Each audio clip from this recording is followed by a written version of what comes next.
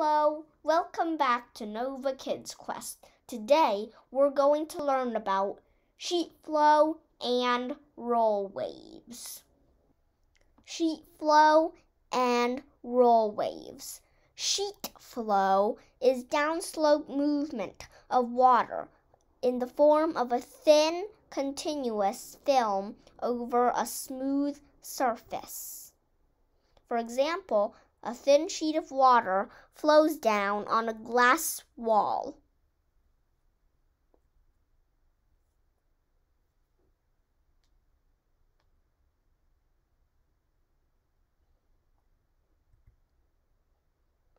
Irregular pulses on the flowing water film are called roll waves.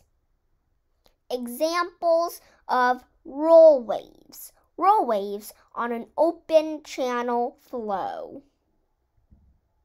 Roll waves on a flowing sheet of water on a sloping street.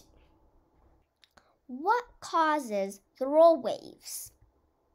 Friction forces keep the water that is in contact with the solid surface from moving. On the other hand, water on the top is still flowing down slope. The effect of friction causes rolling motion of water, or roll waves.